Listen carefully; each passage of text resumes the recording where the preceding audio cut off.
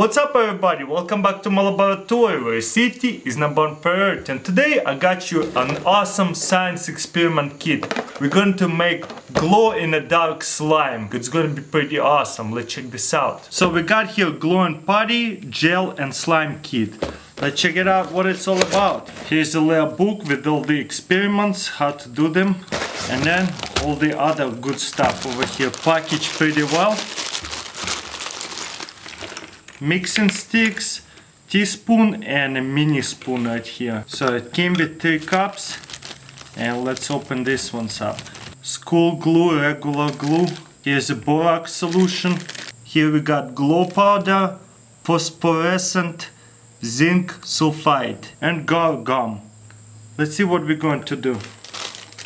This time we're going to do experiment 9, glow in the dark ooze. So that sounds like glow in the dark slime. This is the most what I'm interested in, so that's what we're going to make. First thing we're going to do is add 5 teaspoons of water.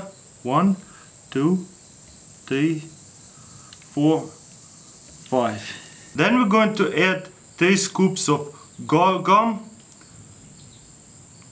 Then mix it all up. Wow, I see it's already getting slimy. Then we're going to add 1 scoop of glow powder or phosphorescent zinc sulfate. So let's open it up and do just 1 little scoop.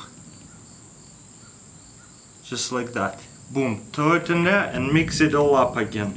Yeah, mixing it pretty good. Yeah, it looks pretty slimy. Ugh.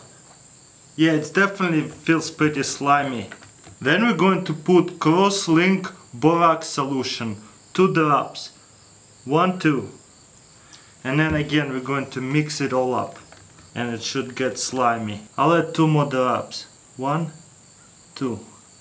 And then mix it all up again. That's one of the easiest slime I ever made for sure. 2 more drops. Will be 6 of them then. 6 drops of borax solution. So the more drops you'll add, the thicker it will be pretty much. You see how it's sticking now? Like a piece of slime. Next we just have to set it next to the lamp and get the charge for a few minutes, and then bring it to the dark and it should glow. Okay, now we came here in the dark room. Look at that, wow. Let's dump it out in my hand. Ooh yeah, this is crazy. It glows so well in the dark. This is awesome.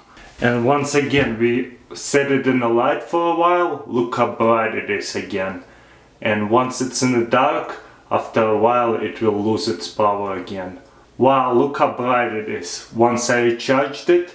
And as you can see, it's really bright, and I'm not using black light. This is my first time making it glow in the dark slime without the black light. This is amazing.